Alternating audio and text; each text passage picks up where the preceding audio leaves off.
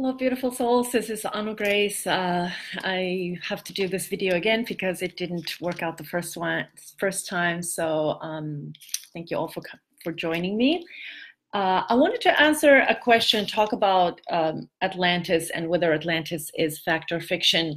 And if you follow my work, you know I talk about Atlantis all the time. My whole life purpose at this time is about awakening the crystalline goddess within, the crystalline high vibrational being that it lives in all of us, and if you're a man, the crystalline god energy, and so that we can live that high vibrational lifestyle like the golden Atlanteans did. But is Atlantis real? Well, does it matter? But anyway, today, because the point is, we're using the Atlantean wisdom, the legend, the inspiration from Atlantis, and creating an incredible life. But let me actually get into some of the facts about and some of the things to make you think whether Atlantis really existed.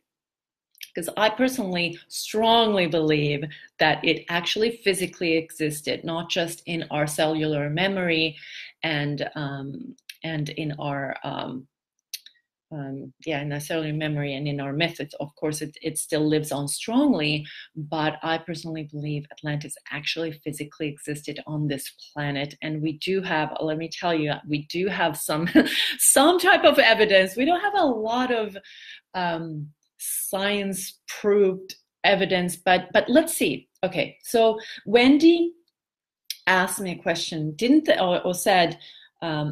prove Plato made up Atlantis as an analogy? So that is one thing that a lot of people are feeling, that because what we know about Atlantis historically is from Plato, and Plato was Plato lived like 400 years before Christ, and he wrote so many monologues that we know. And in Timaeus and Critias, Plato talks in great detail about Atlantis. So Plato created a lot of different monologues. With all of them they were mostly really about sharing some story, taking a story from real life that he witnessed or he had heard or studied, and he created it into a monologue that would teach people moral values or whatever, like to give people a warning or something. That was what he did. He didn't create fictional stories to create those moral warnings or that education that he shared. He used real life examples, real examples. So according to historians, Atlantis is the only story that he completely made up, which does not make much sense to me, since Plato took his work very, very seriously. He took his work very seriously, so I believe that what he's revealing us in Timaeus and Critias is he's showing us how he got the information. So, and it was passed on to him from his ancestor Solon, who lived a few hundred years before him. So Solon was a lawmaker in ancient Greece, a person in a very high power and influential person. So Solon traveled to Egypt, and historically we know Solon actually did go to Egypt in real life. We know that as a fact. And that is in Plato. Plato talks about Solon going to Egypt and talking to the priests in Egypt and getting this information about Atlantis. So the priests would share him the secret ancient. There was this civilization. It was like a heaven on earth. It was utopian. People were thriving. There were plants from all over the planet. There were elephants. There were wonderful things, and it was just an amazing place to live. But the humanity got the upper hand, and they got greedy, and they got this and that, and the civilization fell.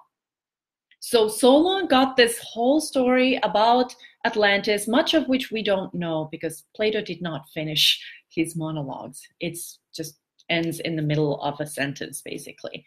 So Solon brought this information back to Greece, and that information, and Solon supposedly was supposed to write a book about a monologue about his discovery, but then he went back to Greece and there was just too much going on politically in the country, so he focused on that and he never got to finish his story. So his papers, his documents are gone. We don't have those anymore, so we don't have Solon's proof. We only know that Plato has written that Solon got this information from Egypt, and it was that information was passed on from Socrates to eventually Plato, because supposedly Socrates visited Plato's family often, and they had a lot of conversations when Plato was young man, and so on. Anyway, so Plato had access to this information about Atlantis, and he created this monologue, which has an abundance of information about Atlantis. Okay. So Plato talked about Atlantis being navigable by sea, and that elephants were abundantly in the island of Atlantis. This happened 12,000 years or 9,000 years before Plato's life, before his life. And at that time, the information, he would have some information, but we've gotten a lot of information about like the ice age and what happened on this planet later. So a lot of this information, where would Plato have gotten it? We don't know. But he said there were elephants in Atlantis. And Plato described that Atlantis is beyond the Pillars of Hercules, which places it in the Atlantic Ocean. Fishermen of our modern day life has found a lot of elephant teeth and bones when they've been pulling up the nets in the Atlantic Ocean. And there's never, to our knowledge, there's never been, this is impossible. Why would there be elephant teeth there? Why would that be there? Why would that be a thing? Well, that's also, Plato would not have known that there was actually anything there. He would not have that physical evidence, but we do now. Okay, that's a minor thing, but I think that's piques some curiosity about this.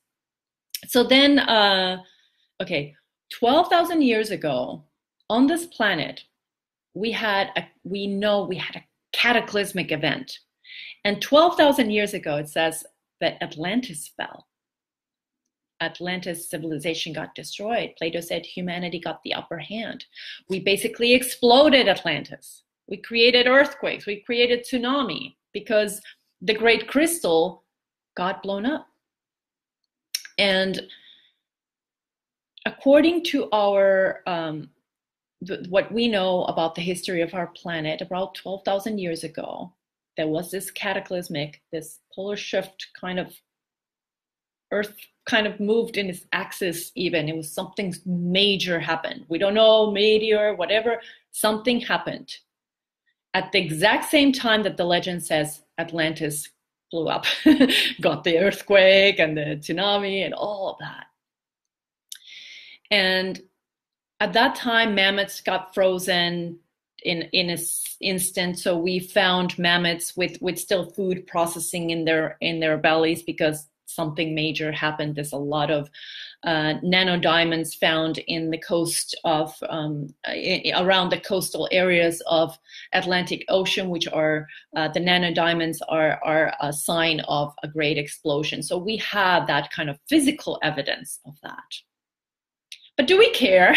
Do we really care about all this? Yes, we do care. I wish we could really prove Atlantis, and I've been doing so much of this research that I'm sharing with you, and so much more that I'm writing in my book. But there's just so much of this information. If we come together and put two and two together, we will figure it out. But for now, in order for us to change history, change the history books, change people's beliefs, it's not that easy. There are a lot of people who don't want to discover Atlantis because all our school books need to be rewritten. All our history books need to be rewritten. And a lot of religious groups don't want that kind of history for humans. They have a completely different point of view on how old Earth is. Some people believe Earth is only 2,000 years old, or yeah, that's it, or no more than 6,000. I don't know. There's many different beliefs. So it shakes when we finally realize, oh my gosh, Atlantis is actually real physical evidence of our human history. Wow, what a difference it's going to make, but it's also going to bring chaos. So archaeologists, scientists, they're not really historians. They're not really eager to just shake the boat just like that, even though there are many believers, even though there are a lot of evidence. But we just need something, the type of evidence to show up that will really be undeniable, and we don't have that yet. So fact or fiction, we don't know. We don't know according to the popular point of view. But what I feel, oh, one more thing I want to say. Edgar Cayce, the sleeping prophet, who did a lot of life readings in 1930s and 20s and around that time, he did a lot of life readings for people, medical readings, and often Atlantis showed up. And he, in one of his life readings, he said Atlantis will be revealed in 1967, 1968. One of those years, he said Atlantis, we will find Atlantis, a proof of Atlantis. Not necessarily proof. I think he said Atlantis will be revealed to us or something like that. A part of Atlantis will show up. I can't remember exactly his words. But so many years, decades after Edgar Cayce's death, came the year 1968, and pilots were flying over. Oh, he said that Atlantis will be revealed in Bimini Island.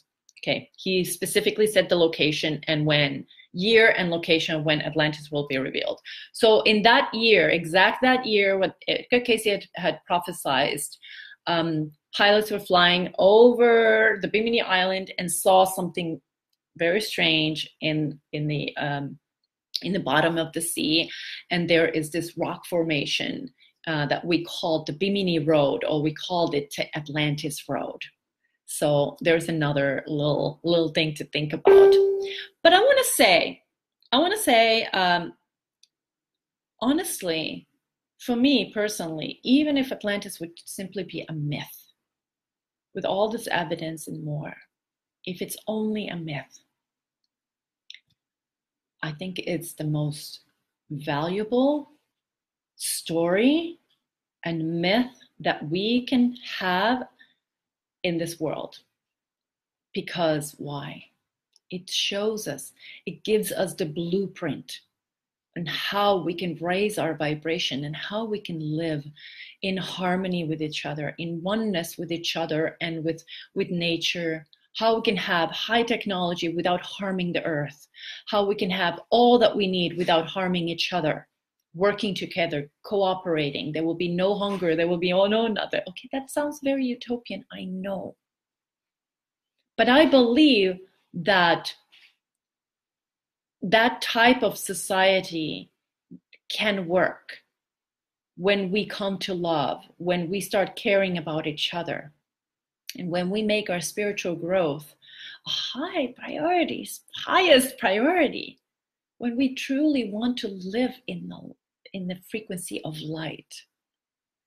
And the Atlanteans lived in the crystalline vibration, that crystalline energy. In another video I will talk about the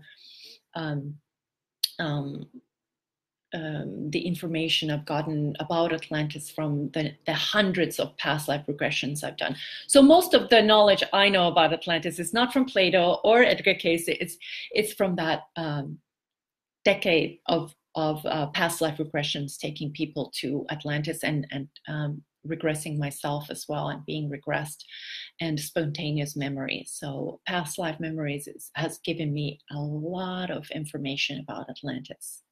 And now it's just channeling.